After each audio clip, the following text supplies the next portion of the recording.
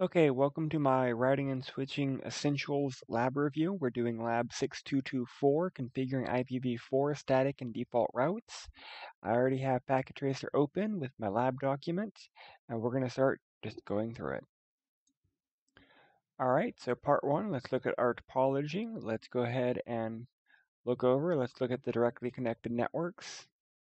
So for router 1, we know this is a network. This is a network. For router 2, we know those three are networks, and for router 3, those three are the directly connected networks.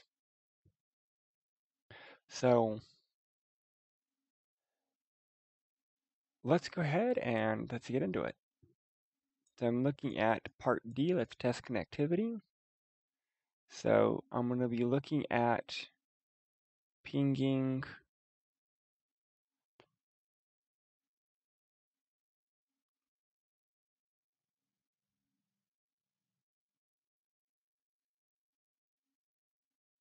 so from PC2, I'm going to see if I can ping PC1. 31.1.126. No. Can I ping my default gateway of my network, 172.31.0.1? Sure.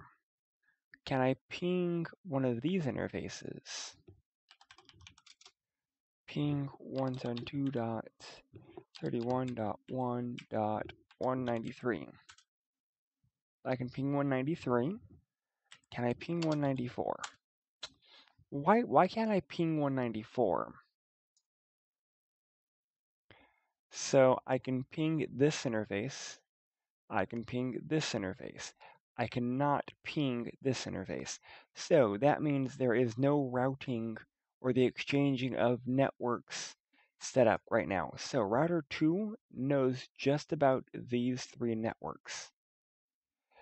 For this network, it only knows this guy right here and this guy right here. It knows about this guy right here because it understands that part of the network. So why could it not receive its reply? That's because router 1 with a source IP address from PC1 did not know where to send it, so it could not return. So router 2 does know about these networks. I'll just use snippet. So router 2 knows about those guys. But when a IP source comes in that the router doesn't know about, for example, R1 does not know about these networks. R1 knows about these networks. So when a reply IP or a source IP comes from that network, router 1 doesn't know how to process it or where to send it, so it doesn't know what to do. So that is what explains D. It no routing setup, so it doesn't know how to exchange the routes. So what is a recursive route? A recursive route specifically is a route whose next hop and the destination network are covered by another learned route in the routing table. Typically, static routes cannot be installed in the routing table because they are considered redundant routes. It requires two entries, one in the source, one in the destination. So let's go ahead and configure a recursive route to every network that's not directly connected to R1. Clarification for part B for step 1. It must first look in the routing table for the destination network and then look up the exit interface / direction for the network for the next hop. That's why there's two entries. So let's go ahead and hop on R1. We're doing everything from the CLI. Get logged in. Get to our configuration mode. So we're going to be setting up 3 static routes. So IP route, The first one should be 172.31.0.0.0. That's this guy up here with its subnet mask. We're going to be sending this guy.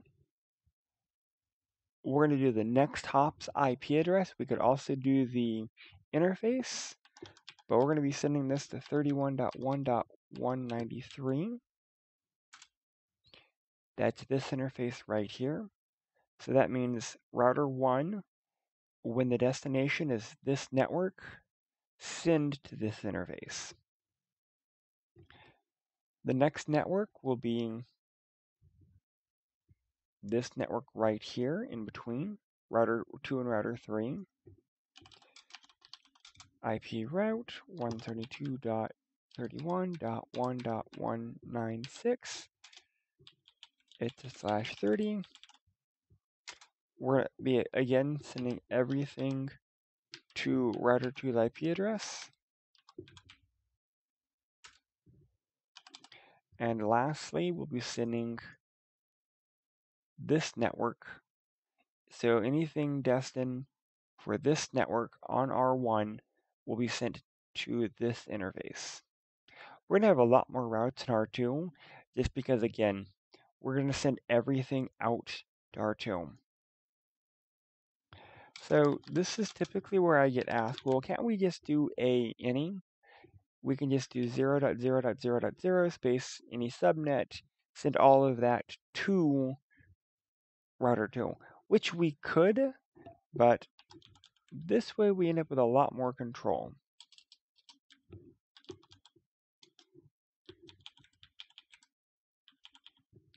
This is a /26.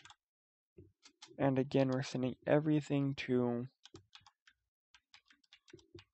router 2. So now we should be able to communicate between R2 and R1. Let's try.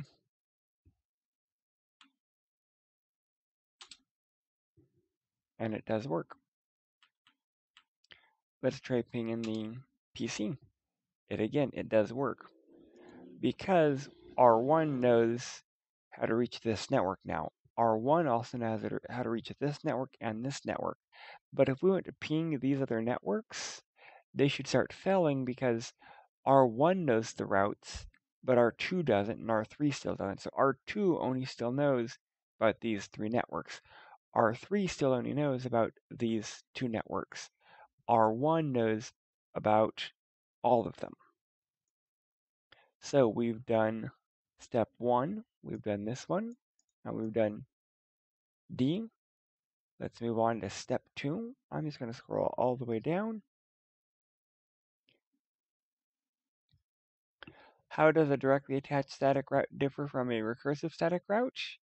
A direct attached static route relies on its exit interface in order for packets to be sent to its destination, while a recursive static route uses the IP address of the next hop. So, directly attached static routes rely on exit or the egress interface. Recursive requires the IP address of the next hop. All right, 2B, we're going to be configuring static routes on this one. Get to its configuration mode, config T. We're going to be adding in 2 IP routes for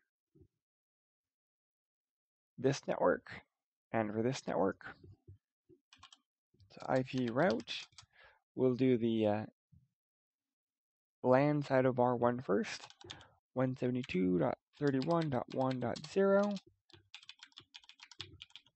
with a /25 as its IP address. But this one, we're going to be sending out its serial interface.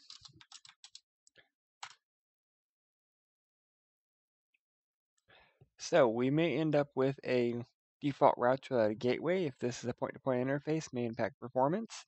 Warning, that is okay. Granted, yes, we could also just do, again, a recursive static route, and we can just do its IP address, which that's typically what I do. But our instructions for this is very clear. We're supposed to be using, at least for this portion, a directly attached static route as opposed to a recursive route. So we've done this network. Now let's do the network for R3. So IP route 172.31.1.128. It's a 526, 192, and we're going to be setting this out to serial 1. Again, you'll get the point-to-point message. That's fine. So did this work? How can we display the directly connected routes? And how can we do all of the static routes? So I'm going to exit out of here. I'm going to get to my exec mode. Let's do a show IP route. Well, that shows all of them. I want to see just connected routes, so show IP route connected. That will just show my connected routes. I can want to see just my static routes, so show IP route static, and I'll show you just my static routes. Show IP route space question mark. Oh, space question mark. You can be specific. You can do connected, any of the appropriate routing protocol or summaries. Like if I want to see just my summary, I can do that as well. So you have some play with that. So I'm moving on to step 2. What's really funny is we don't have an E here.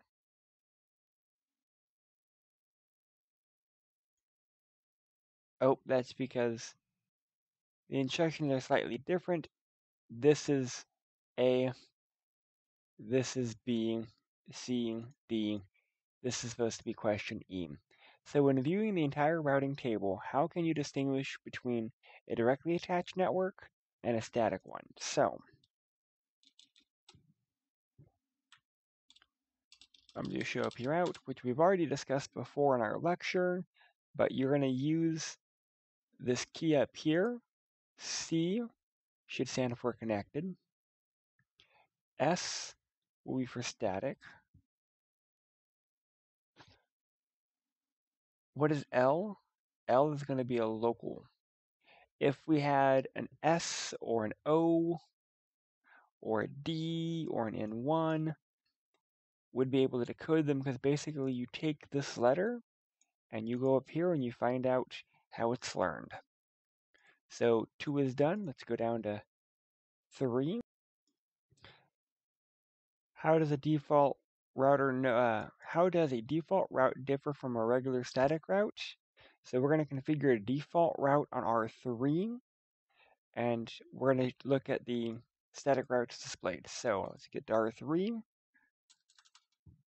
Let's get to our configuration mode. So a default route, also known as the gateway of last resort, is the network route used by a router when no other known routes exist. So what we can do is we can configure an IP route, and it will use match any IP address with any subnet and send out that interface.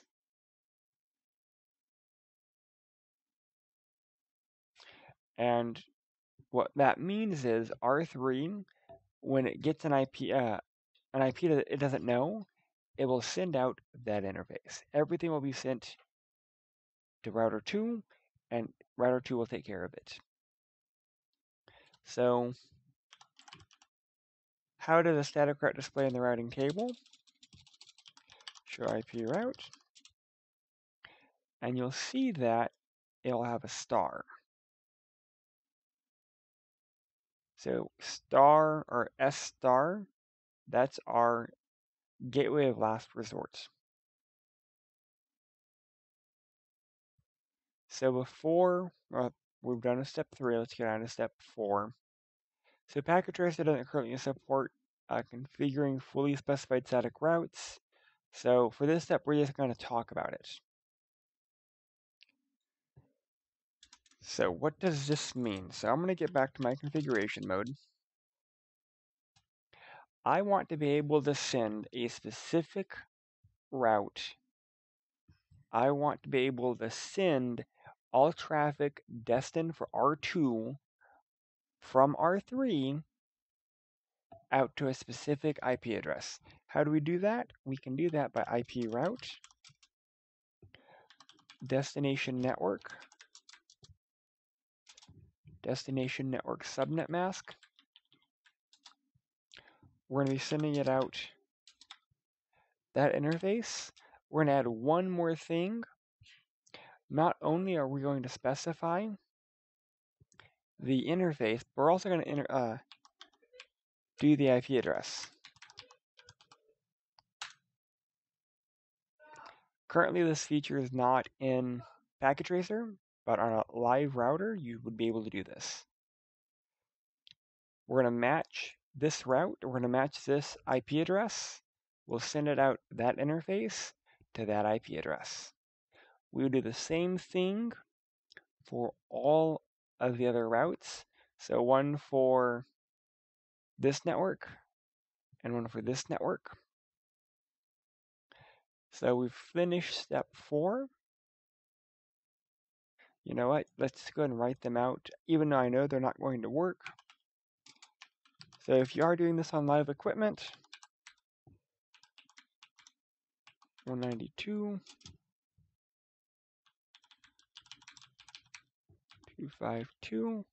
We're going to be sending this out again.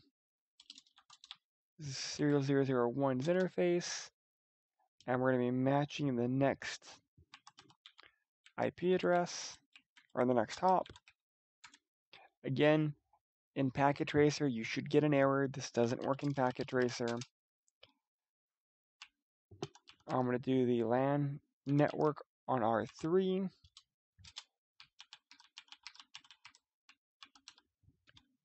Again, I'm sending it out serial 1. And next hop IP address is,